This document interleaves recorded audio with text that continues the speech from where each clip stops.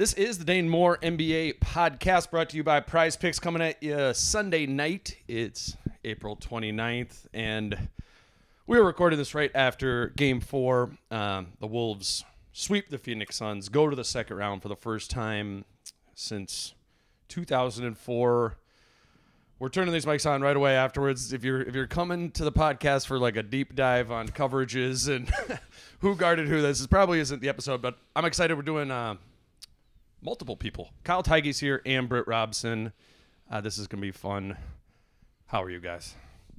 Well, the Wolves just swept, and they swept the team that a lot of people said were a bad matchup for them, said Rudy Gobert would be played off the floor. It's pretty satisfying. Here's the thing. We could just not acknowledge those people. Like well, No. I'm literally just pulling receipts one tweet at a time. I think that what is satisfying about it is that all the ways that the Wolves used to be maligned are now flipped on their head. I mean, the idea that when this team needed to win when it mattered, they lost 3 regular season games to a team they didn't play very well any of those games, and they just won 4 when it matters. Winning games when it matters is something that this team hasn't done in a very long time. And there's nothing fluky about it. That's the thing. They leaned into their identity to do this crushing. And it really was there wasn't anything that happened tonight that really fixed the Wolves in a good way. It was all things going Phoenix's way for quite a long time. That's true. And if Phoenix couldn't win tonight, desperation on their home floor with both Booker and KD being very aggressive and scoring well. Booker had 49, KD had over 30. Wolves are in foul trouble. Rudy, absence was felt. Still lost the game. The Suns still lost the game. They're not going to beat the Wolves in 9 games if they played 9 times. So wow. I'm sort of glad that Phoenix only waited 4. Kyle? And being petty is a skill, and being petty is valuable, and pulling receipts in this moment is important to me. I think it's important to everyone in this room because of what Britt just said. It's not just that they won in advance to the playoff, or second round for the first time in 20 years. It's how they did it. 2 bigs can't work. They made it work, right?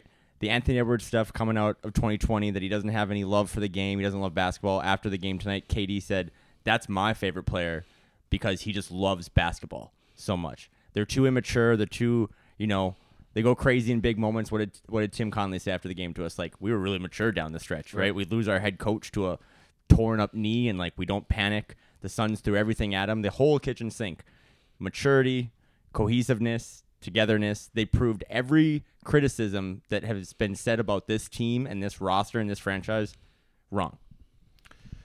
It was just even thinking back on the whole fourth quarter, I'm still just piecing it back together, and then there's all these different stories from earlier in the game, but my head is so much right now just kind of in the moment of we just walked out of the stadium 15 minutes ago, and just the vibe of what it was like in the hallways and jammed in there in the press conference room with Ant and Kat. And I think I kind of talked about this, or Kyle, we kind of talked about this after Game 3. I thought this group, an Anthony Edwards-led group with not just, not to put Kat and Rudy as, role players, but, Ant at the top with guys around him, I thought that had a chance to really be something special.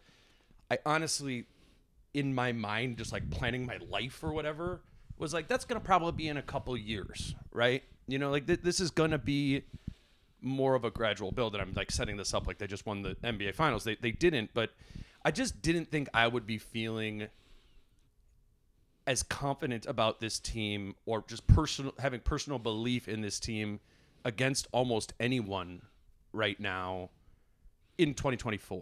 Mm-hmm. You know what I'm saying, Britt? Right. It's happened quickly. Really in the last, since Carl came back even, and what Ant has done, and it's all of a sudden boom, now this team is here. they're playing a Phoenix team that punked them in the regular season, and then they just destroyed them. Mm-hmm. They just destroyed them for a week, and only a week. It's happening fast, and I'm trying to wrap my head around like the idea that this team is more than I thought it was. Well, I can tell you what is extremely satisfying for me about this is that this is a top to bottom execution job. You and I had a podcast at the beginning of the season, and we were both kind of down on the idea of we're running back Rudy and Cat, and who knows if we can, we called 46 to 48 wins. I think both of us pretty much called the same thing, thinking they'll be good, but they're gonna run into that Cat Rudy thing, and it's gonna hurt them. The opposite is true. The head coach and the president of basketball operations were foursquare into this. They were puzzled a little bit that it didn't work last year. Then they said it was because Cat was out for 57 games or Rudy was hurt. I regarded those as excuses, a forestalling to what would be a growth process this year, to kind of echo your expectation.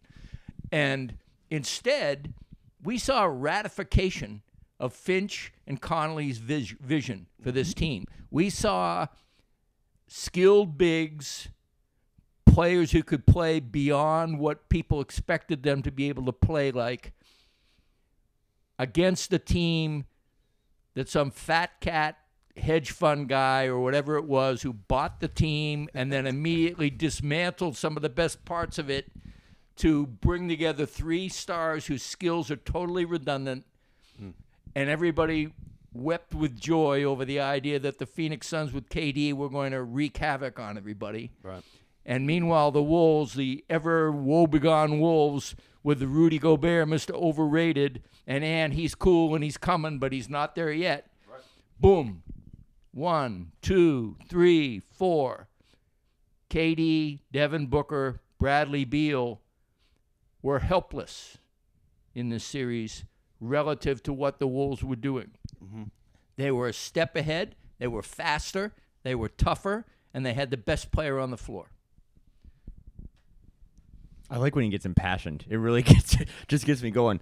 I on that comment too, just as I'm just going to only talk about pettiness, but like this series was really cool for me because it was the 2 biggest trades that have taken place in the last handful of years, right? It was the Rudy Gobert trade, the Kevin Durant trade. A lot of criticism that the Wolves gave up more than the Suns gave up to get Kevin Durant. And to Britt's point, the reason you give all that up is because Rudy Gobert is the best defensive player in the year or in the league. He's a 4-time defensive player of the year. And even tonight was his worst game of the series, right? And everyone else picked him up. But that just goes back to what we talked about in October. Deepest team in the league. No matter what happened, you talked about it on Friday night after the pod, these different iterations. You can go to all these different things. Yeah. Saw a lot of Kyle tonight. Kyle at the 3, that gave him good minutes. Gave you the willies. Gave me the willies. Yeah. But they have so many different things that they can throw at a team. And every time, I like your boxing question post game. Every time the Suns tried their last kind of grasp to throw something at them, the Wolves could counter. I have like a question for the both of you because I mean, Britt, like you've done this forever. I mean, you've literally covered the team the whole time, and that is rare, cool, a lot of different things. You've seen it all, and as your friend and sitting next to you there too, it's been cool to see you get to see this, Get invested, right? and then Kyle too. Like it's pretty rare to like be able to, and I mean, and I'm guilty of this. Like I did grow up in Minnesota, and like when I was a kid, I went to Timberwolves games and stuff like that. But since getting into the media side, like more went into the reporter thing. I think your story is cool in that you are one of the biggest media members in the Timberwolves space and have done that while like keeping your fan identity. That's rare and commendable. So I'm just like, for I guess for the both of you guys, like what is this like for you, to have seen this come together and get to a point that honestly I mean, wasn't like it was never going to happen, but it kind of felt like, when was this ever going to happen? And honestly, for you, Britt, like, you're getting up there a little bit. Like, Right, what was sure. it? You know what I'm saying? Like, I'm serious. Right, Like, no. I mean that genuinely. Of like, it's cool that Right. you're getting to see this. Well, people would always ask me why, you must be some kind of masochist to cover this team, And I always said, I love basketball. And it doesn't matter. I'll watch a 24-win team from my free spot very near the court in NBA action. It's why I haven't missed a Wolves game in, years. And wouldn't have missed a Wolves game in decades if I wasn't writing for SportsIllustrated.com at the time and had deadlines on some of the games they played. But I make the home games, and occasionally I go on the road. It's because it's NBA basketball. Yeah. And that is why I do it. I mean, I'll be, I'm going to be 71 in June. I call myself 71 now. And I'm about as confused as Ant was when he was taking the questions at the press conference. But to love NBA basketball, to love the game, means that it didn't matter to me if the team I was covering was bad at it. But to love the game of basketball and to have what I just described in my last group of comments to you, a team that invents a new trend, essentially. Yeah, that's cool. A team that adopts something out of whole cloth that seemed improbable. It seemed like Laurie and A-Rod were doing the typical swinging dick new owner thing. We're gonna go get ourselves something.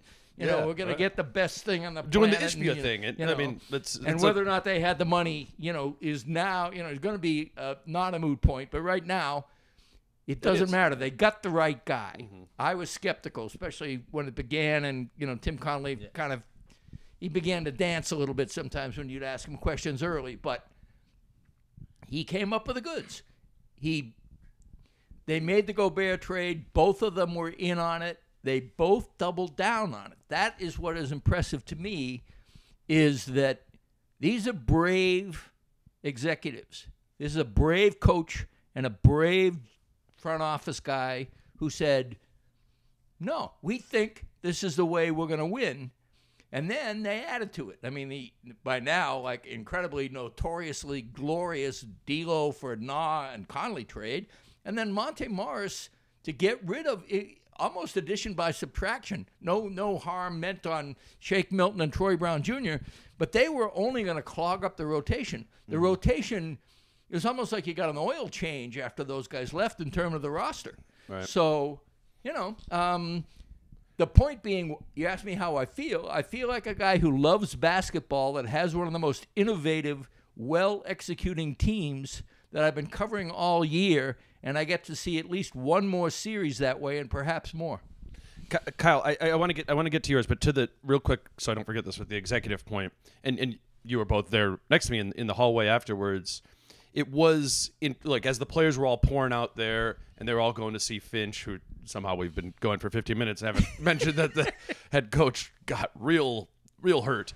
But it was cool to see those executive guys kind of come to action, and they were pulling the players in to go do this, and it was like Dell and Tim and whatever, and it does kind of feel like yesterday when we went and got beers with them and met them, and they were these new, and we were like, what are you, what is this, like, you traded for Gobert, I'm not sure, like, and now they are in the firmament, not just in the firmament, like, they created this, they did, like, they put this together. And not only that, but it wasn't a show and tell. It wasn't like, hey, let's have the people in to show that we're open people. Mm-hmm. We had some cool conversations, and afterwards they would come up and dap us. Hey, I mean, it really was, they wanted to have some kind of dialogue with the media. Now, they could snow us, which is one of the reasons I always keep myself at arm's length. But at the end of the day, the more I watch them, the more I think, and the conversations I do have, I think that when Tim Connelly says it's about the character of the people, this is a harmonious locker room. This is a locker room where the people pull for each other. The alpha superstar, I just tweeted it out the other day, his generosity, his spirit, and the strength of his character. You couldn't ask for a better, talisman for your franchise. The guy for your franchise.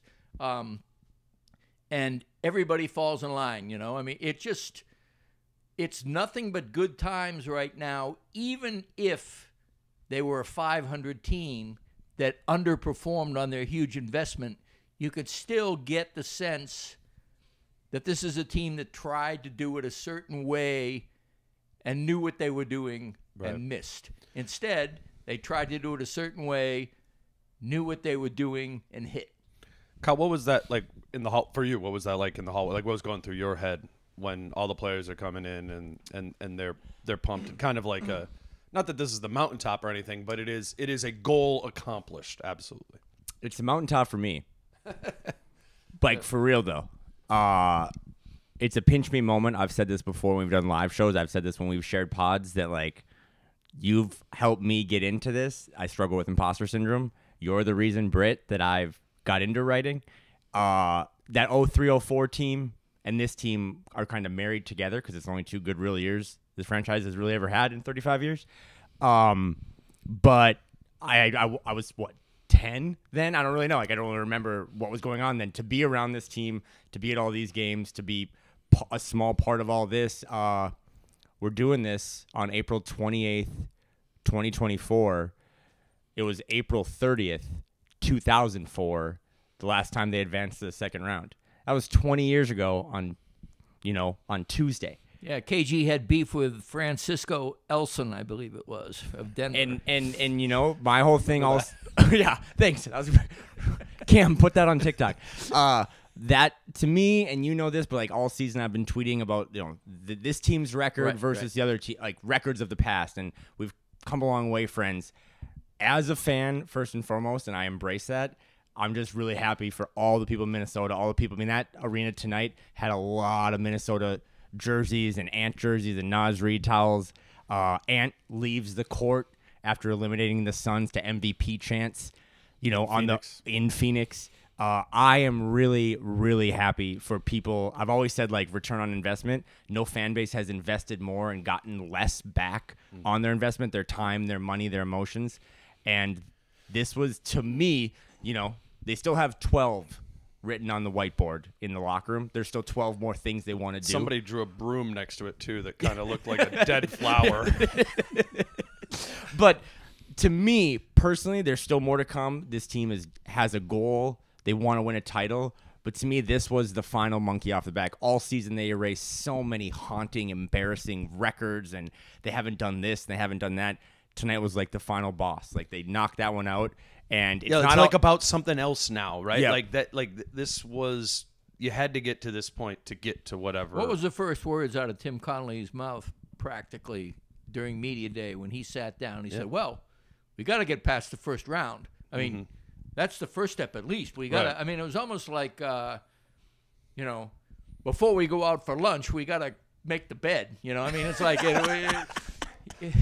I don't know if I've ever done that before lunch, but I get. But it's kind of the same thing like Ant last year, when he said, like, people were like, "Hey, you're a star." He's like, "I'm not a star. I got to get past the first round." And Tim Conley's like, "We got to get past the first round." So it's not over. The job is not done by any means. But it's like a new job, right? Like it evolves now or something. It's Super Mario. It's a brand new level now, and it's the challenge is on them. They're you two will break down Denver or Lakers, Wolves all week, but this is a moment. Like, this is a really big fucking moment for this franchise, this organization, and to me, more importantly, like the fans. And one of the reasons it's a moment, for me anyway, is that they're now playing with house money.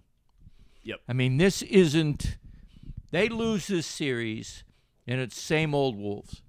It's great regular season, but look. Yeah, do it in the playoffs. Do it in the playoffs. Play it off the floor again, or Cat continue. You can't win with Cat. Break, Cat's going to get traded. Rudy's going to, I mean, all the questions come out. And now it isn't, there are many, many franchises. You win a first-round series, no big deal. There are some, Sacramento last year would have loved to have won a first-round series. Mm-hmm. When time is being taken, people notice. But now The Wolves are going to be underdogs once again, and unlike the Phoenix series, they are going to be legitimate underdogs. They are going to be playing the defending champions, who are an incredibly good team, that are deep, that are well-coached, and it is going to be a good series. It is not going to be a sweep, in my opinion. It is going to be a very good series with a lot of nuance, and one of the reasons is because the Wolves, as much as they want to win now for Rudy and Mike Conley, and you hear it all, but they also get to play with the knowledge that they have not failed the season. Yeah. Let's grab our first break. Today's show is brought to you by Autograph, and we would love it as you're going to continue, consuming Wolves content throughout the playoffs.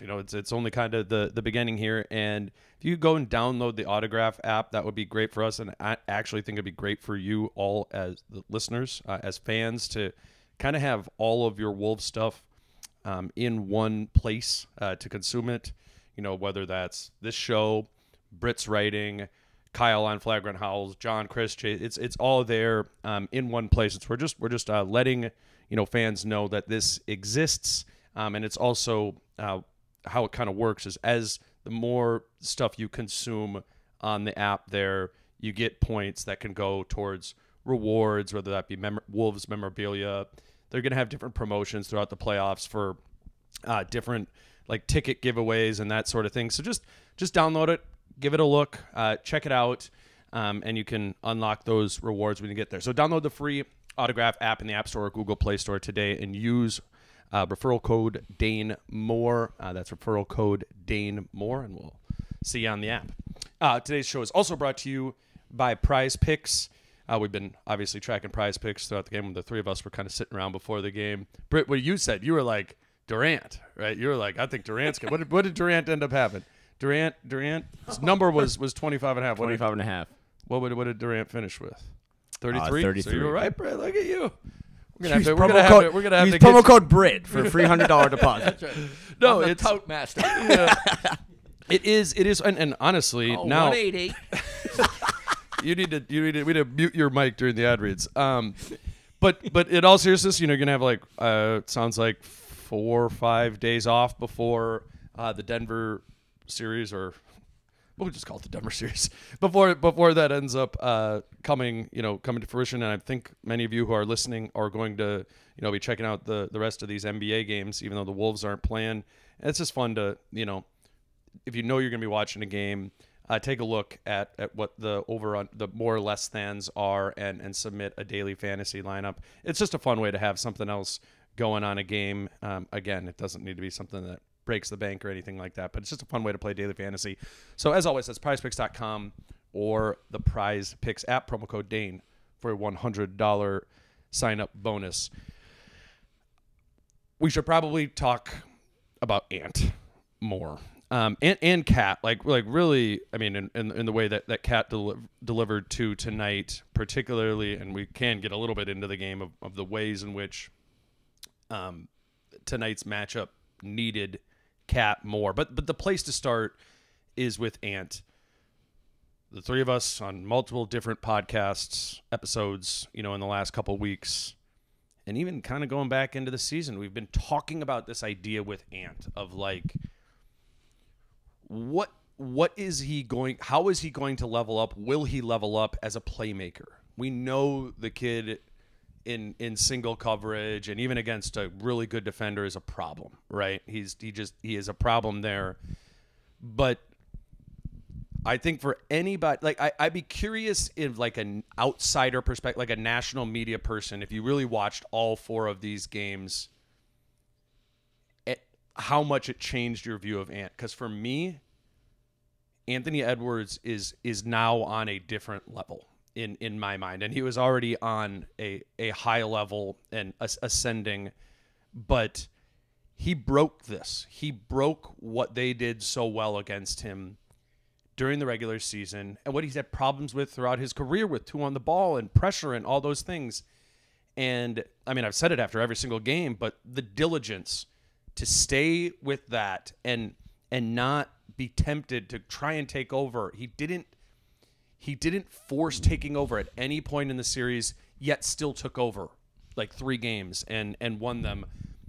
It's excuse me, it's the story of the series. It's the story of the series, but it's also it's a big story. Like this is big. And now Ant is he's on a different level in my book now. Want to take that, Britt? Sure. Well, I mean, I got to like practice my hosting. I got to like tee up.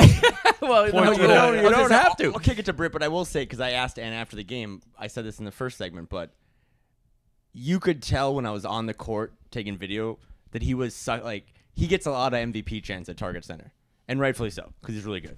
But when you start getting MVP chants on the road, when you start getting MVP chants in the building of the team that you just eliminated and sent to possibly play in purgatory for a while, he's 22 years old. Rudy said it the other night. He's like, this kid next to me is 22. Feel free to open up your beer into the microphone. That's what Kyle does. Oh, did that pick up? No, there you go, Brett. Too late. You can't. It's but open again, now. I'm going to lob this to Britt because he is the historian of all this and has covered the team. But he's 22 years old. He is becoming truly, Carl said, like, he's the face of the league. Like, he has all the persona, all the charisma, all the stuff that goes into building a culture. Tonight he hits 40 points, breaks, more 30-point games in the playoffs than Kevin Garnett. And he's 22. This franchise has only had 2 really super duper potential face of the league guys. And at 22 years old, he's already just shattering all these Kevin Garnett records. The guy grew up with posters and all that stuff. It's just, to Britt's or to Dane's point, like, it is like, this is different now. Like, he is in that hemisphere of the best in the league. Well, as recently as I did a season review before I did a playoff preview. What was that? Less than 2 weeks ago? Maybe 2 weeks ago? I can't remember. The last 2 weeks have been such a war. Yeah, the regular season ended on the 14th. That was 2 weeks from today, or 2 weeks ago today. I was saying Ant still has things that he does. He still is inattentive on defense sometimes. He's still off ball. He doesn't have peripheral vision. He still takes plays off. And I wound up saying, it doesn't matter relative to his greater growth. But those things were still, you could nitpick, and they were legitimate nitpicks. Not many in this series. What I am noticing is this guy knows where the money is when it comes to being where to put your energy and how to put your energy. He knows when is the right time to... I asked Rudy what was the most impressive thing about the defense in the first 2 games. It was after game 2 when we just arrived in Phoenix. And he said, greater awareness and getting back on defense. And I immediately knew he was mostly talking about Ant. Because those are the 2 things. Ant's awareness comes and goes. And Ant's getting back on defense comes and goes. And the fact that Rudy said that was almost solely, I think, because Ant was doing it so well. There isn't a question. Ty Lue, I still can't believe he said this, but I listened to it 3 times. Ty Lue called him the best on-ball defender he's ever seen, and it was because of the tryouts in the U.S. Olympics where Ant announced he was going to be the alpha and then basically was the alpha because he was shutting down people one-on-one on defense. And we saw it against Paul George in one of that Clipper games where he turned them around. We saw it against John Morant. We've seen him do it to just about anybody when Ant has a mind to and he has the challenge. The issue with Ant, I won't say problem because he is 22, and you have to give him that wide berth. Yeah. You have to say, but the issue always was, can he sustain the focus? Can he fill in the cracks? Can he be Kawhi Leonard-like on defense, but also Drew Holiday-like in terms of consistency? And I'm not saying he's the equivalent of Kawhi versus Drew or equal to Drew. What I'm saying is that Ant always had a ceiling, but he also had a pretty low floor. And what has been impressive about these playoffs is the floor is raised. I don't ever worry about the ceiling with Ant because he keeps breaking new plaster up there. But essentially, the floor can sometimes drop out. Right. And you go, whoa. Ant didn't tag that guy. Ant didn't do this. Ant missed that backdoor cut. We never said that in these playoffs.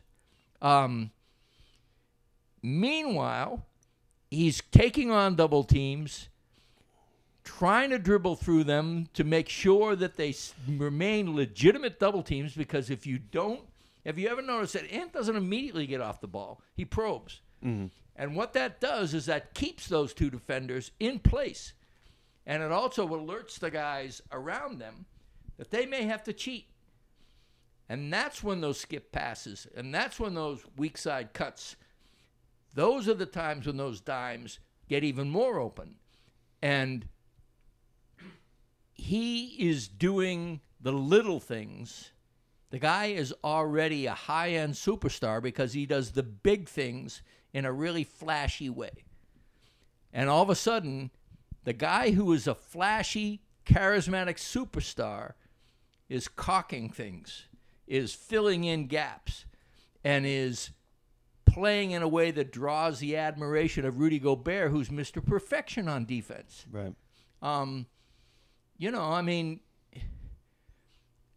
I don't think we're going to see this level of defense from him in the regular season on a regular basis, but I think now we know when the stakes are high, Ant's coming to the table with all his skills and awareness intact.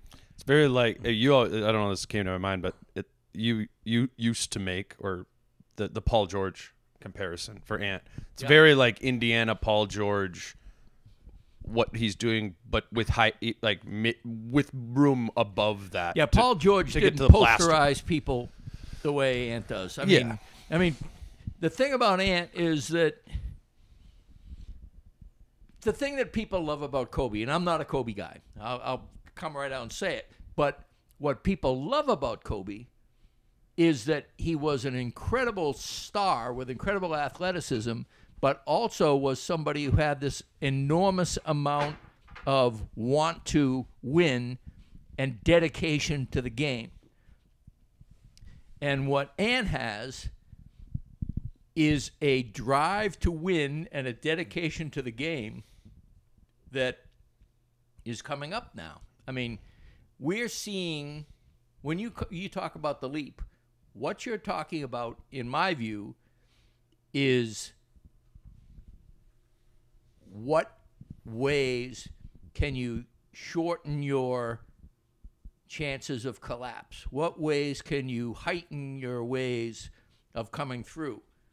And Ant's had some really good people, Finch, Conley, to begin with. Those are the two I would say at the top. And you asked an excellent question, by the way, when you had Ant describe his relationship with Finch, and folks should go look for that. I'm sure it's online somewhere. But what Ant is doing now, the leap you're saying, is that the guy has a very, very high floor. And to have a high floor like that and have an enormous ceiling like that at the age of 22, he hasn't even started his contract, has he? No, that's next year. Kyle, I remember you and I talking in the summertime about how important you thought the World Cup was going to be for Ant, and I was kind of like, it's not really the stars, it's like Paolo Banchero and Brandon Ingram or whatever. You were right.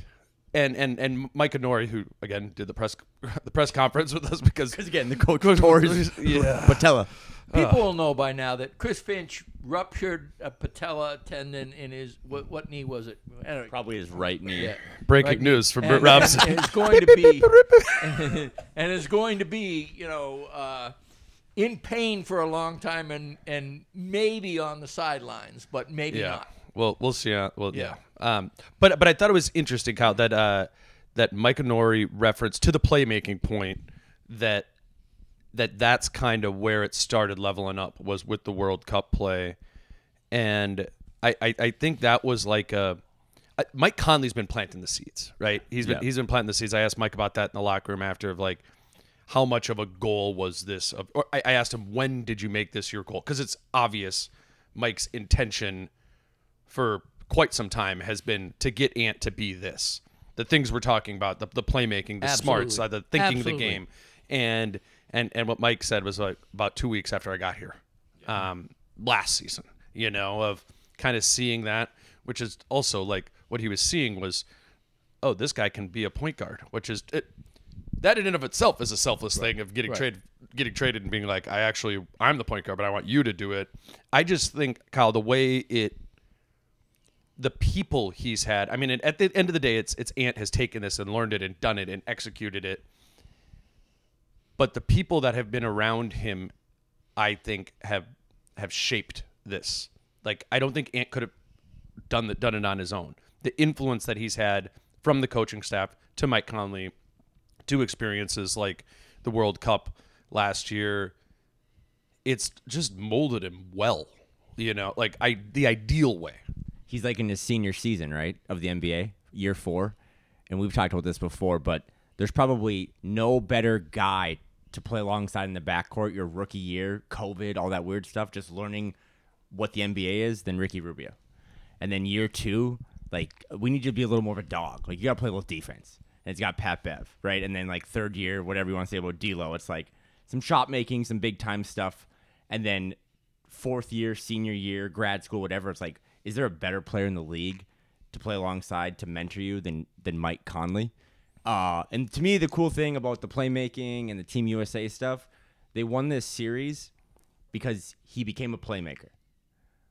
But they won this game, back to Britt's point, because he kind of went a little Kobe. In that first half, you asked him this, like, he tried the playmaking thing. Let me kick it, let me make the right play. And out, Carl was 3 for 3 from 3. Mm-hmm. The rest of his teammates were 1 for 15 from 3. So you know what he said? Fuck it. Third quarter, 15 points. Right. Fourth quarter, 16 points. And he just went, I mean, basketball, the way basketball should be played, and you've kind of taught me this, is like team basketball. That's what's different between the Minnesota Timberwolves and the Phoenix Suns. One team plays team basketball, despite what Devin Booker said that one year. The other team plays ISO basketball. But when they need, the NBA is still making big shots. And to me, to kind of put it all in one, I thought it was really cool. The last recorded stat of the game was Ant blocking Booker and then just talking so much shit to him, right? Because go back to full circle, Team USA, there's your starting 2 guard for the Olympics. Juicy. And when Ant was asked, how did it feel to, go up against, guys who, you admired and so on and so forth, like KD and Booker and so on and so forth. Well, KD for sure. Yeah. Yeah, I forget he did do that. But we talked, and I'm curious for Britt's take, but like we talked about this after Game 3. All throughout the season when it got really hairy late in the fourth and Finch wanted to slow it down, especially after a made bucket by the opponent, they'd inbound it to Mike because Mike would calm them down. Mm-hmm. Game 3, fourth quarter, when it got a little hairy and they were kind of coming back, they played a Kogi or whatever, every possession they inbounded it to Ant. And they said, Ant, bring it up. We'll all get out of the way. You initiate the offense. And again, tonight, that was the same thing. It's like, it's your time now. It's point Ant. Like, you bring it up. It's all on you. You find the right play. You navigate the coverage. And, I mean, come on, man. 31 points in the second half in a closeout game to do something this team hasn't done in 20 years. That's, to your point, leveling up. Well, you know what I loved about your analogy? And by the way, I mean, Kyle is incredibly humble, but I've shared a microphone with him on numerous occasions now, and he knows the game really, really well, and basically tries to Peter Falk his way through, but essentially, what do you mean by that? What do you, I mean, like, I'm just a That's what I'm thinking about your analogy right now. Trying to figure out the case, No, Peter yes. Falk, probably yes. 1970s detective reference there, but Kyle is self-deprecating. right. But when he talked about Conley as the graduate or thesis teacher, whatever you want to do, you don't want Mike Conley teaching you at the elementary level. Mike Conley teaches you when you've had the Rubio course, when you've had the Pat Bev course, when you've had the D'Lo course. Then you're ready for Mike Conley, and Mike Conley sees that you're ready, and he gives you his bottomless wisdom. And what is so heartwarming one of the most heartwarming things about these last year and a half, and why I'm suddenly a huge Tim Conley fan, is because Ant adores Mike Conley. Mike Conley is trusted every time Mike Conley opens his mouth. I mean, did you guys see that little like Aunt Mike Conley little hug thing as time was going up? Yeah. I mean, there's a relationship there that is really special, and it's because he's a 22-year-old kid who plays the high-end, outwardly shallow media game, but also plays the go back to your room, look at some film, talk to your 16-year veteran in the locker room game, and is like a sponge. I mean, one of the things Chris Finch said in his little rant when the guy said, "You haven't won in 30 years," and he said, "I don't give a fuck, I wasn't here for most of it," was, "They're a young team, I coach them hard." Again, all of this is like what they mean is Ant is young and I coach him hard. I mean, Jaden McDaniels, Naz Reid, but he doesn't coach Jaden McDaniels and Naz Reid the way he coaches Ant. You can tell when he talks about Anthony, as he always says. Yeah. I love the little, Yeah. No, that's a good one. But he knows that guy's special, and he coaches him hard because he recognizes that Ant is going to take it. It's, the whole, I mean, the most frequent cited example is Pop and Tim Duncan. And you have this thing where you rant on your best player, and your best player takes it, and it's kind of like if you've got siblings in the family and your parent is telling your older sibling what's right and what's wrong, you're learning what not to do and what to do without having it come down on you at all. Mm-hmm. And Jaden McDaniels and Naz Reid and, people are hearing the way he coaches Ant, and they have the benefit of not being under the microscope when they hear those lessons. Yeah, the Duncan Pop, that's the right comp. Yeah. You know what else is cool for me? You guys go to all these home games, you watch all these games just like everyone else listening to this.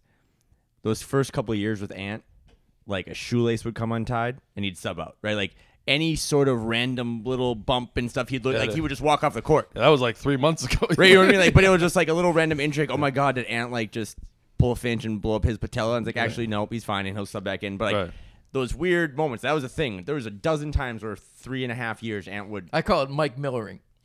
Yeah, Mike Miller, because he used to like look like he was dead on the sideline and then get back in 2 plays. But then tonight there was 2 different times he wrecked his knee, where he wrecked an ankle, had to switch shoes, got hit in the eye, and it was never even a thought to like look at the bench or be like, "Hey, sub me out" or whatever. He doesn't usually look at that. He just goes to the locker room. but it was just true. Yeah.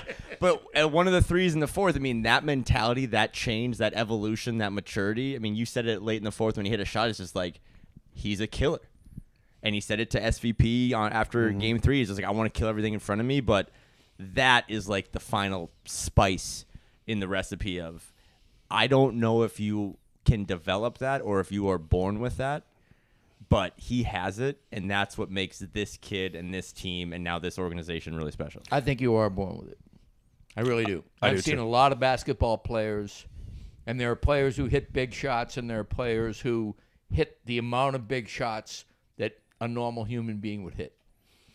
They're just guys who get better. Jamal Murray is one. Yeah. Jamal Murray is a better player in the playoffs than he is outside the playoffs.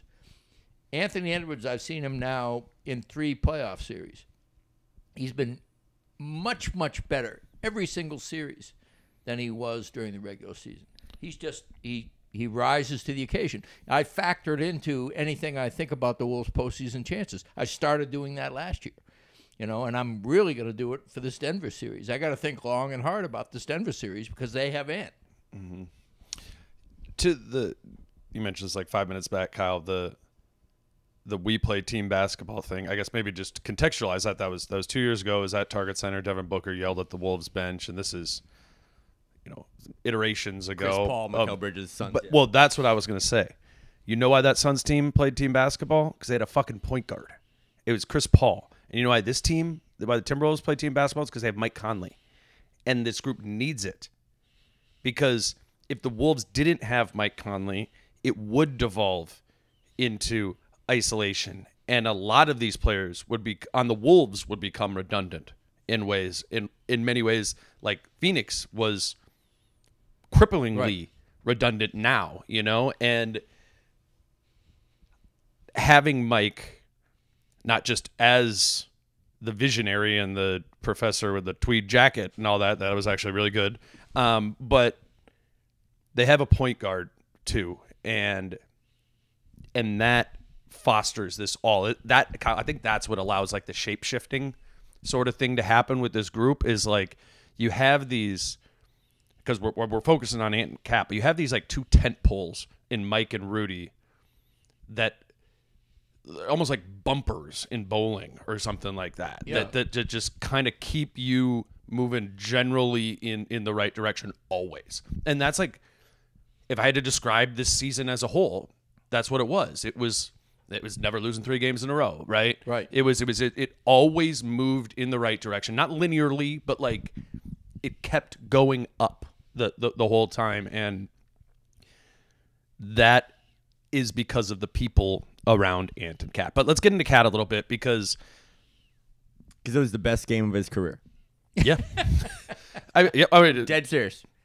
I mean, there's not a lot of pressure on the Wolves in an elimination game. I mean, you can go back home, win in 5, whatever.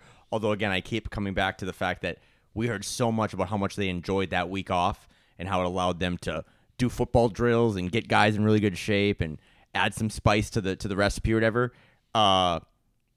28 points, 10 rebounds, 11 for 17 from the field, 4 for 6 from 3, 0 turnovers. Mm-hmm. 0 turnovers.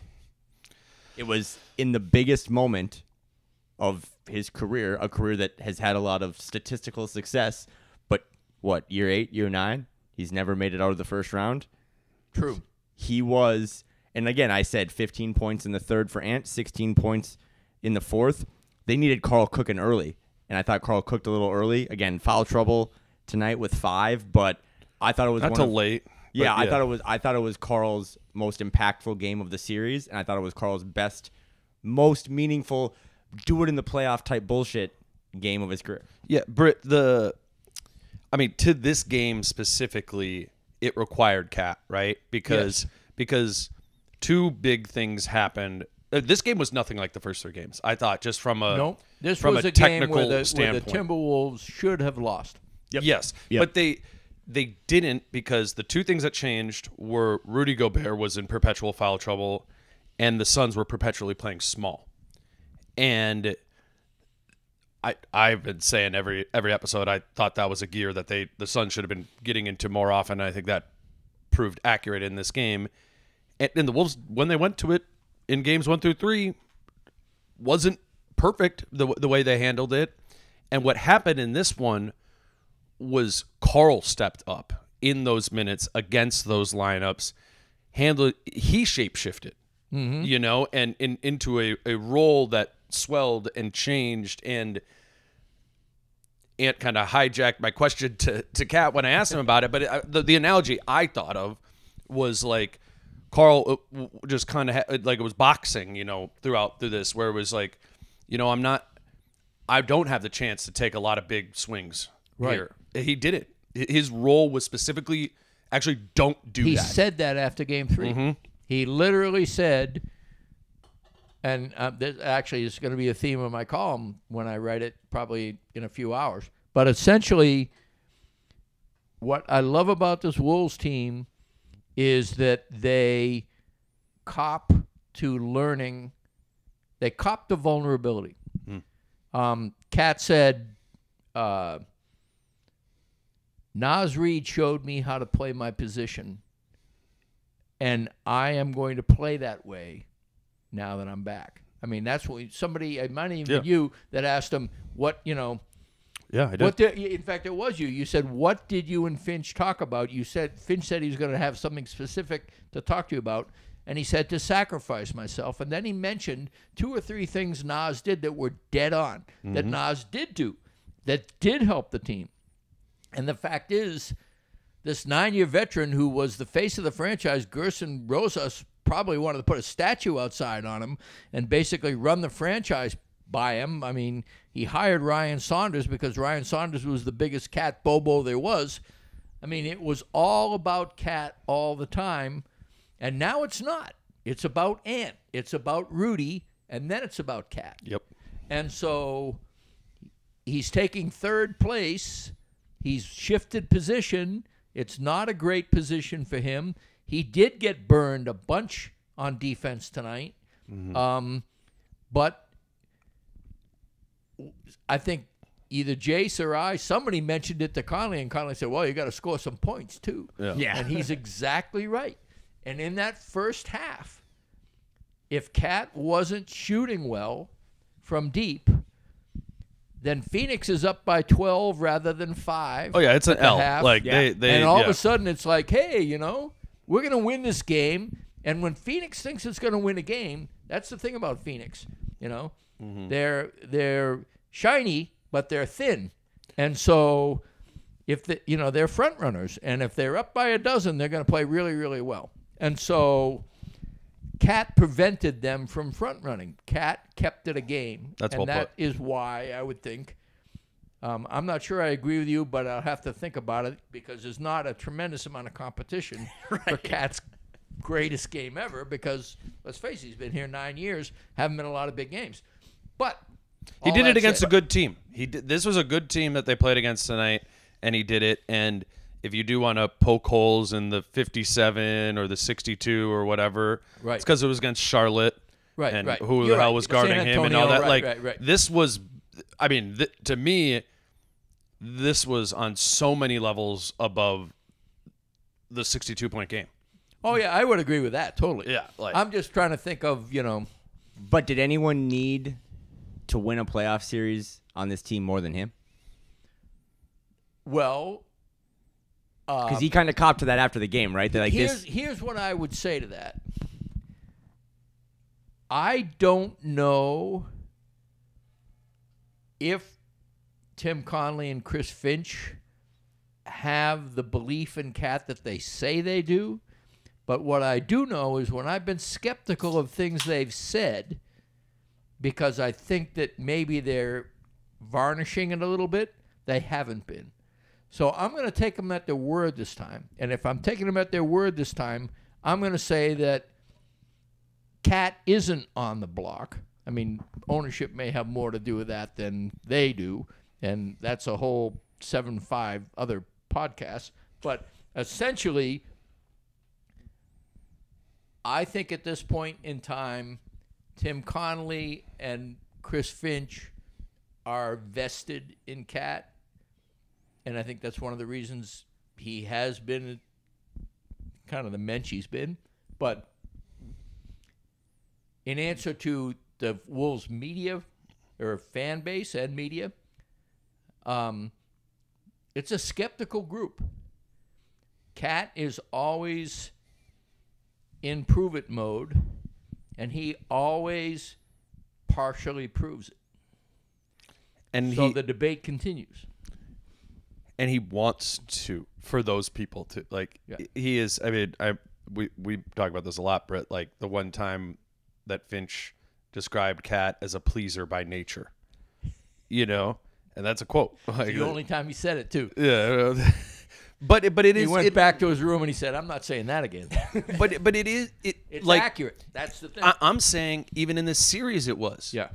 Because there was not like another pathway to play Cat in this series, right? It was just a tricky matchup. And if you want to look for an evidence point of why it was a tricky matchup for a 5 to be playing the 4, look at Naz Reid. Not a great series.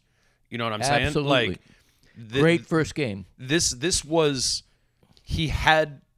they asked him to do the job, and he agreed to abide by that and roll with that role, and they gave him his bona fides for it was you get KD, and like it is a big job and was a big job. It was the right thing to do with Cat, and that was a big thing we all talked about before of like, how are you going to handle this KD matchup? How are you going to handle Cat in this? You have 4 scorers. You have 2 big men. Yes. Something is going to be amiss. You have to patch a seam. How are you going to patch that seam? And Nickeil Alexander-Walker was one of the ways, but that wasn't. You can't do that for 48. You have to throw Cat. Cat is like part of the, to mix metaphors, part of the darning process, part of the, you have to weave in you have to stuff the breach with some kind of material, and Cat was the stuffer. And so it's not a glamorous job to guard Kevin Garnett when you're Durant. Thanks. All right. Give him a water. My first one of the year.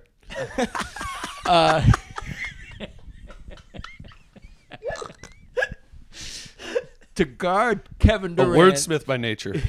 When you have like size 22 feet. Hard. Very, very hard. You go put on a pair of clown shoes and try to guard Kevin Garnett. It just isn't going to happen very easily. And he did fine. I mean, again, it was the right matchup. He survived enough to be able to get points. It's the right matchup because, and I've said this before, the gap between KD being guarded by Cat and KD being guarded by Slow-Mo or Nas or some other option, Ant took it for a while. That didn't work. The gap is not that great. And then you also have Cat's matchup problem for Phoenix, which manifested itself tonight. And when was the last time you heard Cat speak like a smart veteran? I mean, after Game 3, he said, I have to pick my spots, which is how you picked up your question. Some games they'll be there for me, some games it won't. It was obviously there for him tonight. They were really determined to keep Ant from scoring. He scored 1 field goal, I think, maybe, and maybe 2 by halftime. He didn't have a field goal until like the first 7 minutes. They really were interested in clamping him down. And, of course, Ant being Ant, gave him all kinds of credit for that. Remember how he got his first bucket of the third quarter, or of the second half? Ant or Cat?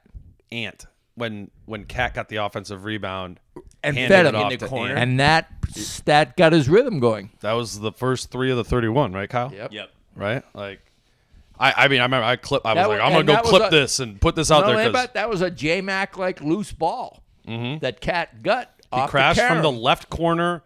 Karam caught to the middle, out by the foul line, and zipped the pass to the right corner for Ant, and boom. And then the rest was 28 points for So, yeah. I mean, it's Cat deserves his flowers, and if we're going to criticize Cat, and I've done more than my share, because we perceive things about him that are weak, then we have to acknowledge that he has to overcome those weaknesses to turn in a unexpectedly good performance or a better than expected performance. That means that all the things we're looking sideways at him about are being taken care of to make this a net positive. The reason I thought it was such a great series, a lot of A's in the grades, is because one of my favorite pods all season was when you guys did a 9-hour trilogy on the Cat integration when he was coming back, and you got pretty heated, and you thought, what's going to happen in moments where, like... Yeah, and I said we shouldn't play in the first round. Yeah, you wanted him to run high pick and roll with Leonard Miller in garbage time. But no, I just, Game 4 or 5 pick and roll. Game 3 was cool because, and we talked about this after that game, Finch said, they're going small. This is not for you. We're pulling you. And he politics aside, contract aside, he pulled them. And after the game, Carl was like, yeah, that was perfect. Like, it was the right move. And then tonight... It was weird he was the answer then tonight against small ball. I know, it was. But, I mean, tonight when they needed him, so maybe... He stepped up. That's a little hyperbole of the best game ever, but there's no way you're going to poke holes anyone in the fact that it was the most valuable game Karl-Anthony Towns has ever played because it was the biggest spot. And to me... I think Ant could have lost a playoff series to his idol and gotten a little heat and been fine. But at some point, Karl-Anthony Towns had to win a playoff series. He's 9 years in the league, and he finally got that monkey off his back. You could tell that he got that monkey off his back tonight. He talked about it, but good for him, man. Yeah, good for him. It's like I'm sure you guys get this like with your friends too. Like that always for me that always comes up. Like like what's Cat like? And a lot of people find him to be frustrating. And I'm always like, what I always say first is I'm like, he's the best dude because he's just like a genuinely nice person. And then sometimes the retort to that from the person is like, well, that's why he's bad, yeah. And what we were talking about earlier with like Ant leveling up and changing and showing something he hasn't before, I think Cat did that too in this series.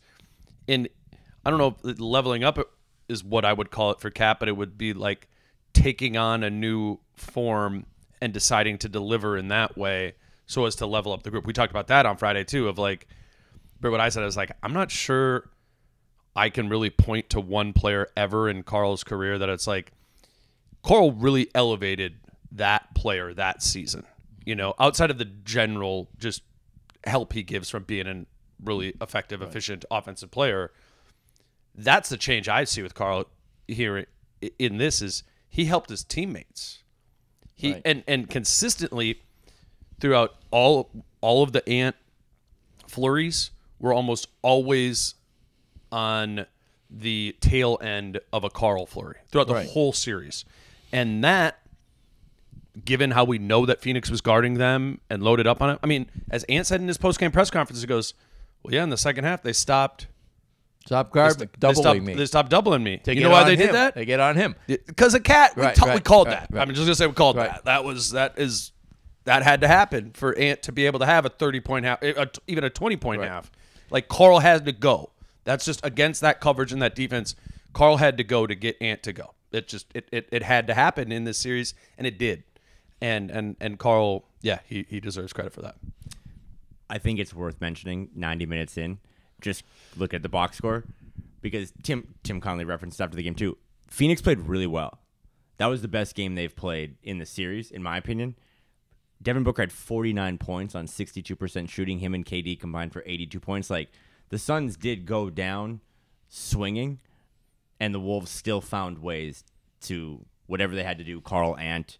I'd like to give a quick shout out to Jaden McDaniels, who hit really big shots, 18 points. Like, he was kind of the third banana tonight for them. Were you in his scrum? Were either of you guys in his scrum? Just Jason. It was just me. No, it was me, Britt, and Jace, and Britt just had some bangers. Yeah. So I literally, Jace was like, told me Jaden was, or maybe you did. Just the three of what us. happened? What happened? I don't know. Well, essentially, I mean, if you're going to ask anybody about, like, things that get said on the side, and Jaden has just won something, he's the perfect guy to ask. I mean, very rarely is Jaden McDaniels a good interview. Let me say that first off, because keeps things close to the vest. He's one of those guys. He's a terse, quiet dude. Yeah. He's a terse interview.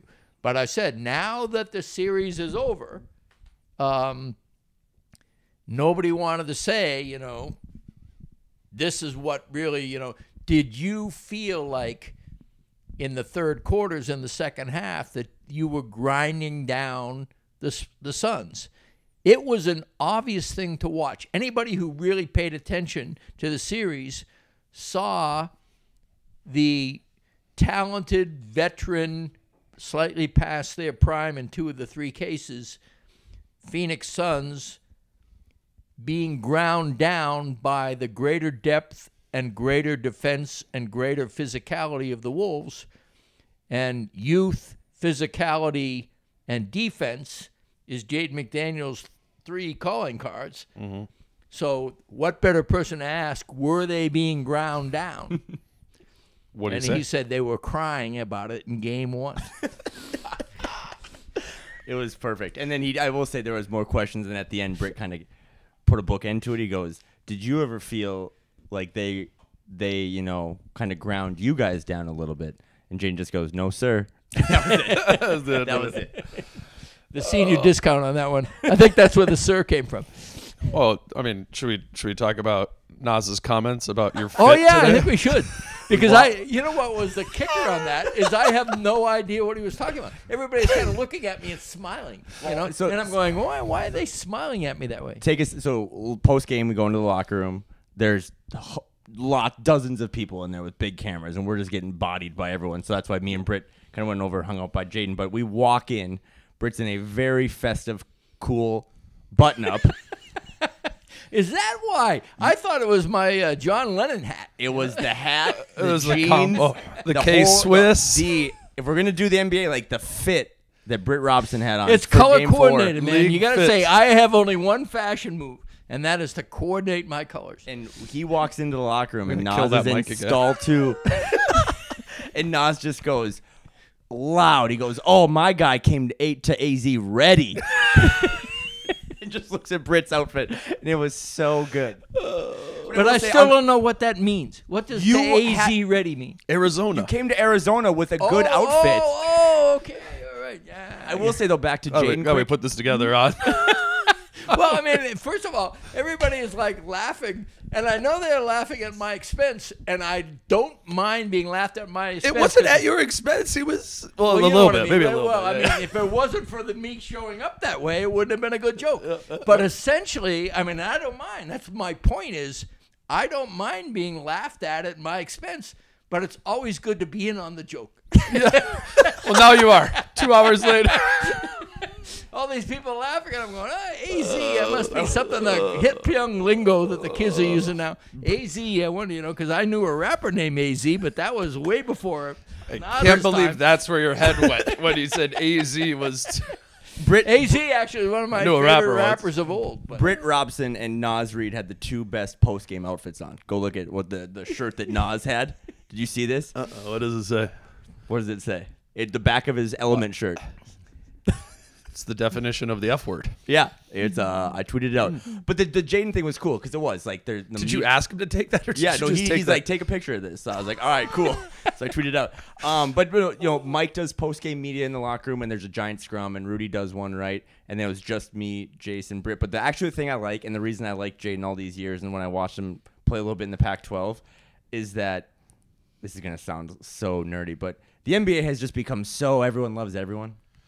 And the reason I love the playoffs for a multitude of reasons. I like the playoffs because you're on the biggest stage and you're under a microscope, and when everyone knows why the Suns don't work now, and it's all we're going to talk about for 6 months. Like, you're under this big microscope and all this stuff. But I kind of I grew up in the days, Britt, where not everyone liked everyone. Exactly. I don't like everyone I work with. I don't always like everyone in my family. I don't always like everyone in my hometown. And Britt pulled it out of him, and there were some other really cool quotes. Jaden McDaniels doesn't like those guys. Yeah. Jaden McDaniels, he does not like Devin Booker at all. He doesn't like Jamal Murray either, which is going to be really interesting. Mm-hmm. But he even said sometimes, I don't really want to get into it or whatever. And Jace's like, we're not going to play those guys again until next year. And Jaden's like, I'm not worried about playing them next year either. Do you remember? Were you there when they lost to the Kings, and it was like I don't know. How many times are the Kings? It was like the first team that had beaten the Wolves multiple times, and right. So somebody's asking him about that, and worried about the Kings. Are you worried about the Kings? Are the only team who's beat you multiple times? He goes, no, I think we'd sweep them if we played them in the playoffs. I mean, I don't know if it's literally directly word for word. Because it was very similar. No, he goes, I think we beat them in 4 games. Right. But he also talked about to you and to Jace, maybe you asked him the question. And you were there too, man. I was just in the moment. There you go. Self-deprecation. Flacker. Self-deprecation. We got to really work on him. Paul Blart. What was the guy's name? Paul Blart Malcott. Walmart or whatever. The guy from the sitcom. No, I'm talking about your joke, your 1970s random reference, not Scientology. your joke from 10 minutes ago. I'm talking about that. Paul Pfluger or whatever. Okay. No. Back to Paul Blart. But Britt asked him, he goes, when you have a defensive guy on a team, that's a big deal. But you have 3 of them. Paul. That's where I got confused. How important is it to have essentially at times 3 Jadens, right? Right. 3 guys that exponentially. When Devin Booker has Jaden on him and gets a switch, now it's Nikhil. It's that's gotta suck. Mm-hmm. Right? Then it's Ant. And then it's slow-mo. Right, and then I get past all of them, and then it's Rudy. 4-time defensive player of the year. Right. Like that's got to be. Dude, I think Phoenix could have pulled an upset against a different team.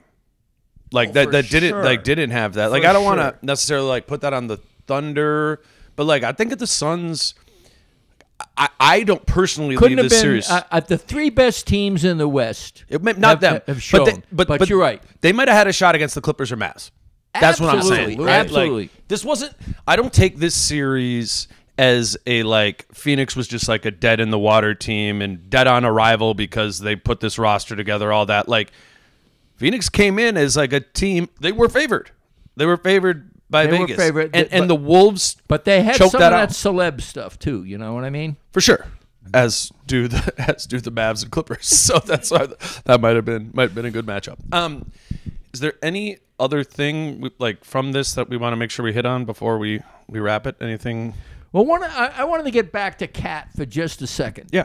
Because I formed a fairly bedrock opinion about Cat, which is that Cat is going to make you look bad if you support him, and Cat is going to make you look bad if you rip him. He is the kind of player that weather vanes his productivity at both ends of the court. It's a higher level on offense, but consequently, he has become like the lazy analyst's weather vane, or the lazy analyst's lightning rod, I should say. Somebody says, well, Cat, you can't win with Cat, or trade Cat, or Cat's, people are besmirching Cat, he's the best guy on the team, and people are always ripping him, they're unfair to him. Everything you want to say about Cat contains a little bit of truth. And what you need to do is accept the fact that Cat is a flawed, talented NBA star. He is going to get max money where he goes, and he is going to become known as a great player going down the line in terms of what he's done. He's a career 600 true shooting percentage guy, and he has issues with various aspects of his game.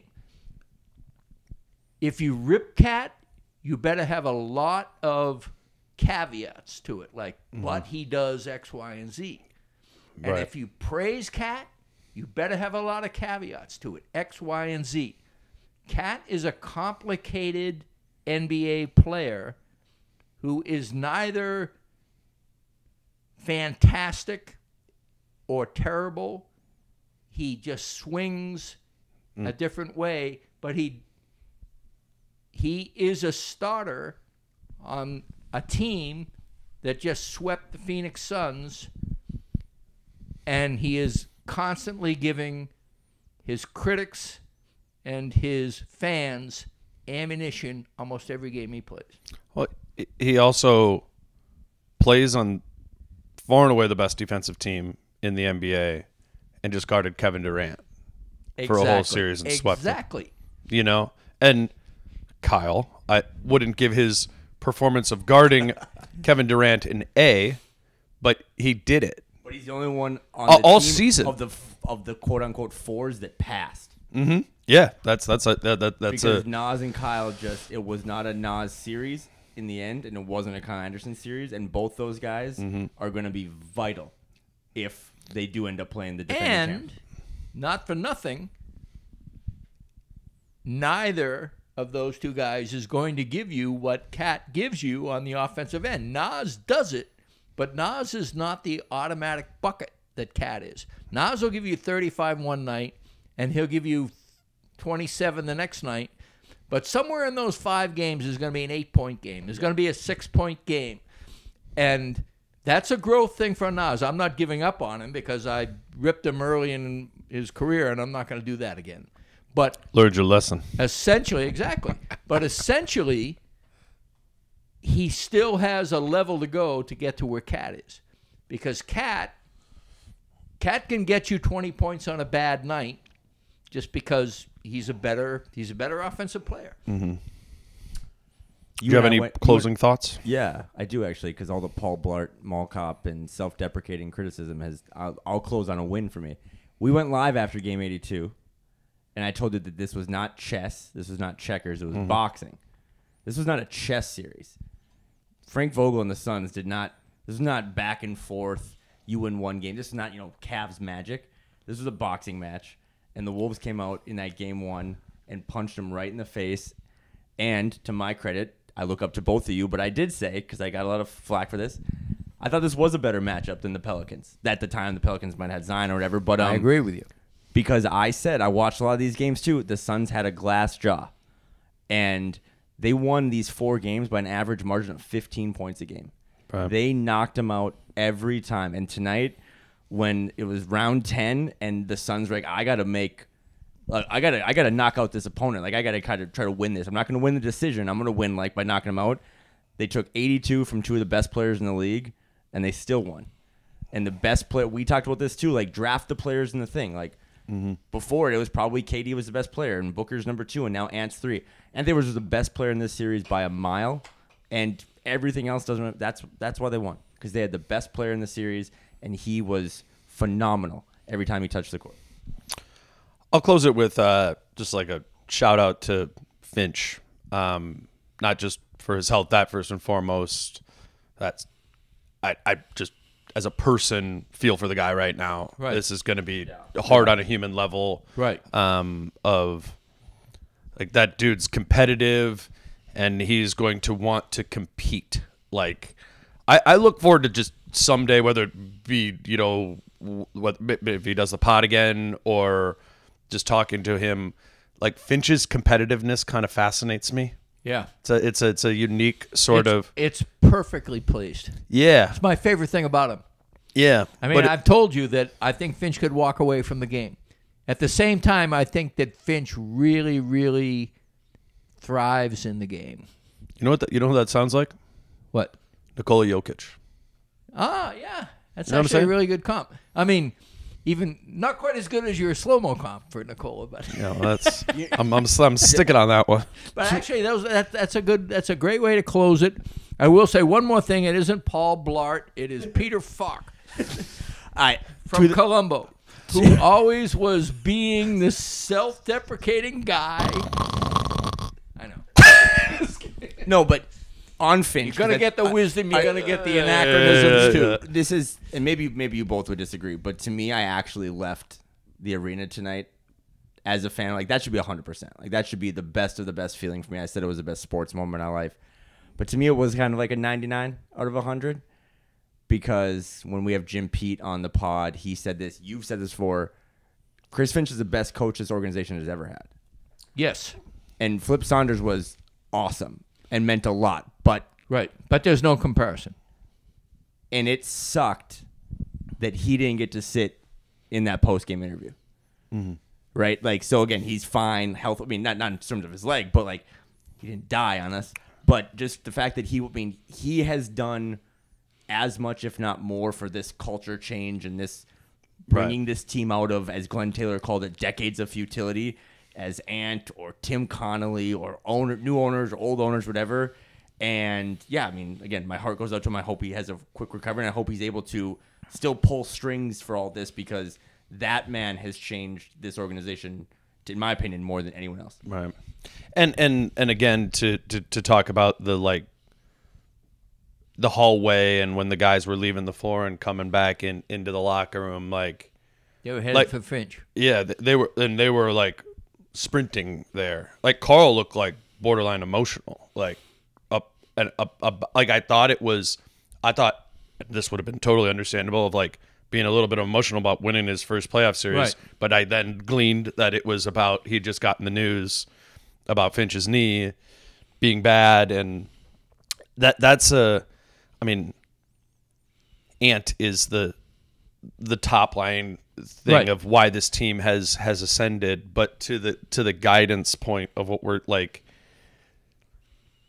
Chris Finch is like a quiet thief and has been for 4 years here, and just on a being around him just watching him, I guess, just and watching the way he interacts with people who are, 30 years younger than him from a different background and all those sort of things.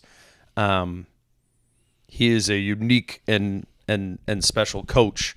And as his knees laid up with ice right now, I just hope he's having a beer, tonight and like reflecting on what he really fostered in here through when he was hired and what happened after. Like, he pulled this team out of a bad spot. He did. They had the worst record in the NBA. Mm-hmm. The day he was hired, they had the worst record in the NBA, and they were 29th or 30th in defense. And I don't want to sound like a fucking Hallmark movie here, but I contend after watching the replay, as Devin Booker kind of hip checks Mike Conley out of bounds, I contend that Finch tried to catch Mike Conley from going out of bounds. And if we use this word all the time on so many different levels, on so many different players. If he sacrificed himself to try to keep Mike out there, who joked better Finch's knee than Mike's? Yeah. That sacrifice thing is real, though, right? That you guys are in the locker room 82 nights a year, whatever. Like, there's a lot of personalities in that locker room. Mm-hmm. And we've always talked about, when the offense was stagnant in January, you got to sacrifice. Ant's got to sacrifice from just being a gunner and a scorer to being a well-rounded player. Carl's got to sacrifice to play the 4. Rudy's got to sacrifice not being, the guy he was in Utah. You got to kind of play more in our system. All these different guys have had to sacrifice, and it all, to me, spirals up to what Britt has said, what Jim has said, when I think that the best coach this team has ever had.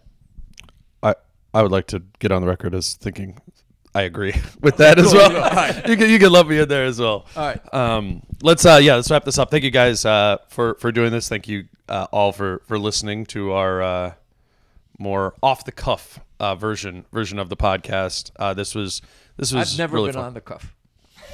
That's true. I was off the cuff. That's what I would say. Britt gets mad when I send him outlines. You don't send me outlines anymore. I learned my lesson. Like Paul Blart. I mean, you want me to think about what I'm going to say. It's not the way to get me to say things I want to say. I learned. I know. I'm like Anthony Edwards. You were my Professor Conley.